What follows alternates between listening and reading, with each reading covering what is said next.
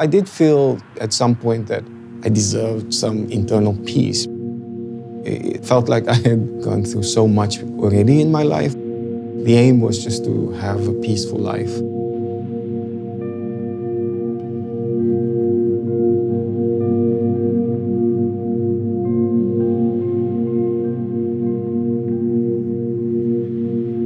My work deals with my own lived experience.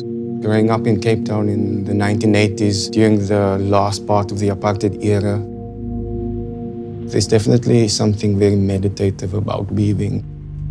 Doing it for a while, you get lulled into this alternative state.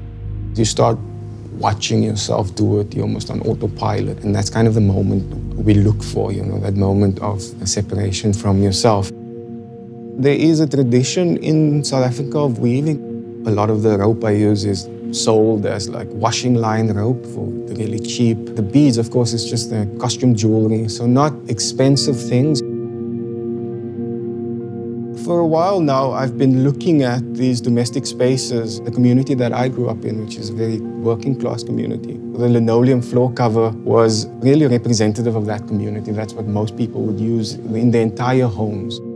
So what we looked at was the pathway that gets created over time in those domestic spaces, depending on how furniture was placed and how people use that space. I always say that I was almost co-opting their stories, trying to figure out my own story by looking at other people's experiences.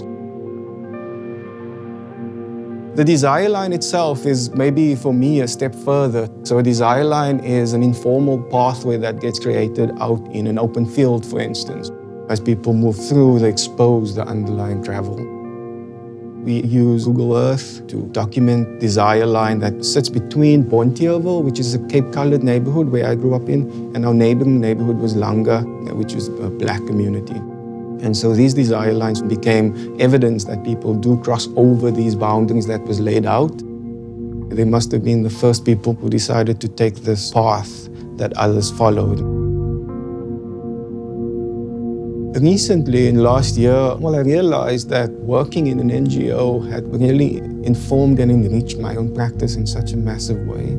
I wanted to start working with a group of women who just needed some help. And so we approached a refugee center and working with some of the crafters who would typically sell their products to tourists. And with the absence of any tourists during the pandemic, there was no money for them coming in. We created a workshop where we taught the women how to elevate their products.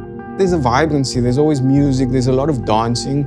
They dance when they're upset, they dance when they are protesting.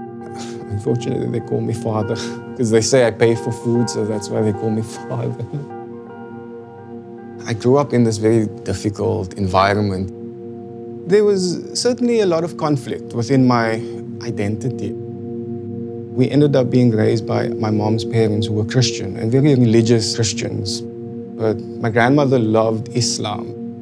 Always this in-between situation, which caused a lot of internal conflict. My father was actually quite abusive physically towards my mom, and unfortunately I witnessed that for the first 5 years of my life. Raised in the apartheid era, I was classified as Cape Malay, which meant I was like a second-class citizen, so not white, but at least not black. In my early adulthood, I knew that there was a lot I needed to heal and fix. My grandparents were Nama from the Northern Cape. And when we were younger, they would take us down to where they grew up. I remember a few times on these trips witnessing this rail dance. It was mesmerizing. It was mesmerizing watching their feet kick, kick, kick, and there's clouds of dust just coming up. So there's something so beautiful about these figures moving in this cloud as the dust rises. And it's what I referenced, at least visually, when I made the installation. People feel connected to the ground, and it really centers around the earth and the dust. They have a deep love for that land. Sufism is the mystical side of Islam. There's this constant flow between what's happening internally and externally, whether it's through projecting onto others things that really comes from within, or whether it's internalizing things that has come from the external. So I kind of set on this journey to heal myself as best I can. Sufism really gave me that platform to reset things and start fresh.